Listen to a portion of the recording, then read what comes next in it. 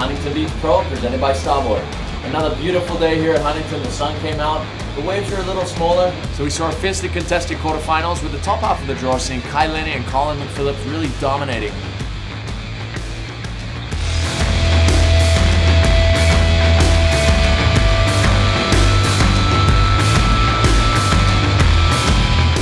The bottom half of the draw saw Starboard team riders Sean Pointer and Zane Schweitzer ripping it up, making it through to the semifinals. Yeah, it was fun. You know, smaller than yesterday, a little inconsistent, but a lot of waves. I ended up catching nearly my eight wave mark. So, but that's kind of what you got to do out there in conditions like this. You just get your wave and hope it kind of, you know, materializes for you, steepens up, and you can do some turns off it and cutties and stuff. So, you know, it was a little bit scary out there. You know, I'm not scary in the sense that there's waves or anything, because there's not. But you know, it was fun if you found a wave.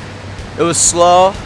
It was definitely nerve-wracking, you know, just being out there knowing that you know, a wave could come in at any time to weather, you know, wherever you are. You know, everyone's sitting at a different place pretty much, and it's all over the place with a day like this. And I'm actually very shaken to see what happens in the next one. And in the bottom heat, Antoine Del Piro, Leco Salazar from Brazil, making it through to the semi-finals, just putting on an incredible performance.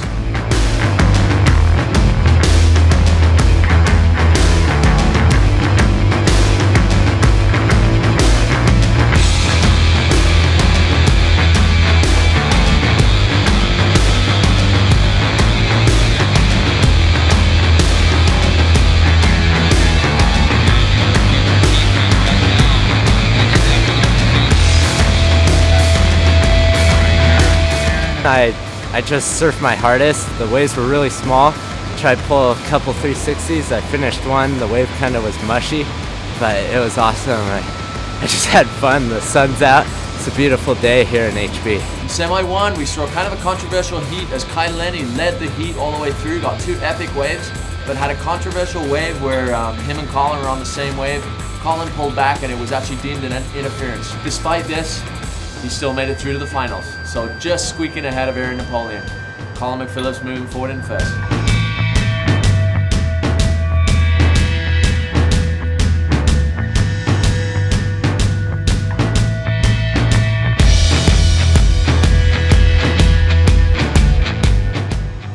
For one of the most fiercely contested finals of the Stand Up World Tour so far, we saw an epic display of riders out there.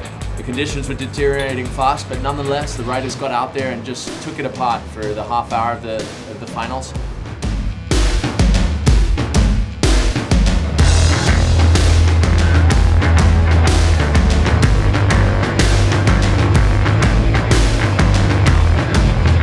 Really happy to be in the final, and I gave my best, so I don't know, we're waiting for the results, and finger crossed. I hope I get a good placement. Hope I win this one. I think that's the best surfing I showed during the whole contest, so probably get good scores, but you never know. Everybody like show a lot of good stuff, new stuff, and that was an amazing contest, so I will be really happy to win this one. In the end, it was Antoine Del Piro from France who managed to come out on top with some epic rail-to-rail surfing and progressive moves, closely followed by Colin McPhillips from California, right here just half an hour south of Huntington Beach.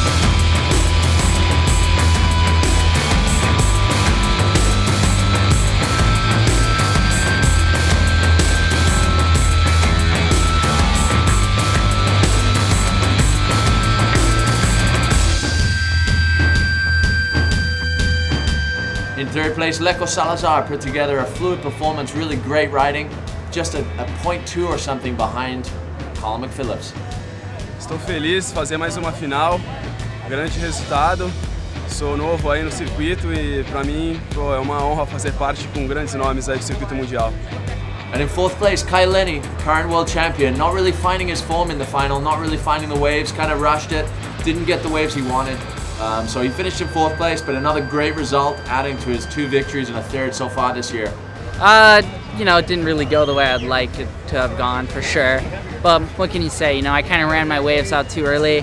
Kind of was a pretty rookie move by my part, but you know, it's gonna be close. I think I got a couple all right waves. Nothing that I'm particularly really stoked about, but you never know, right? So a great result for everyone concerned. Antoine Del Perot, I believe we need to check the scorings, but he moves into second place overall.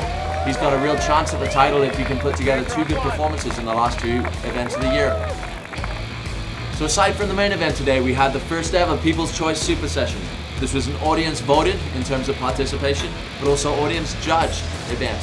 In the end, Zane Schweitzer ended up becoming the champion of the People's Choice, the first ever People's Choice champion, as he won ahead of a great field of athletes from all over the world. So Zane wins a trip to Tahiti on Air Tahiti Nui.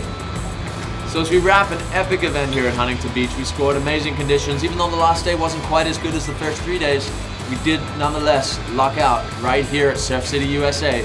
So for me, Tristan Boxford, director of the Stand Out World Tour, wish you warm aloha, and we'll see you soon at Brazil, the next stop on the Stand Out World Tour from the 22nd to the 30th of October. Aloha.